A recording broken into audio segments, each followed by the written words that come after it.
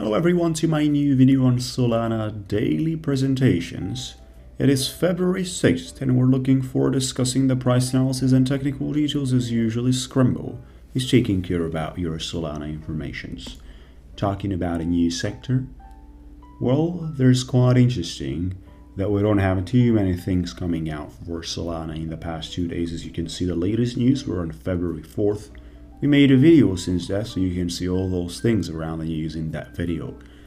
Which means that I'm going to advance basically and talk about, for those of you interested, we have our main YouTube channel where I post about ChatGPT bot trading, I post about live trading, I post about a whole lot of the things that can help you develop your business, indicators, strategies and whatnot in the trading field.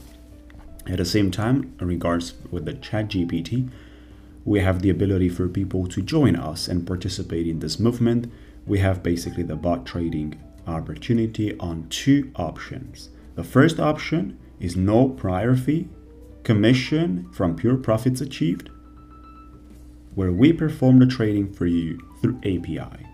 The second option is based on a monthly fixed fee, where you execute the signals you receive from us generated by the ChatGPT.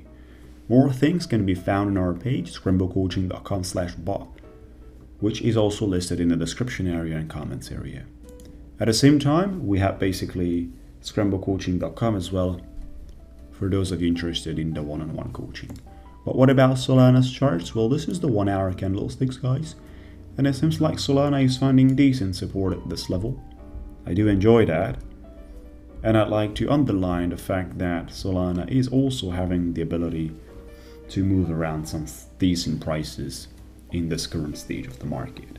So there is room basically until the golden pocket, there is room until the resistance line of the trend on the upper side.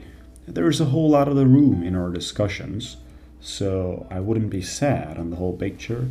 I wouldn't be upset in the whole picture in the way it is portrayed. Under us, there is a support located on 22.5.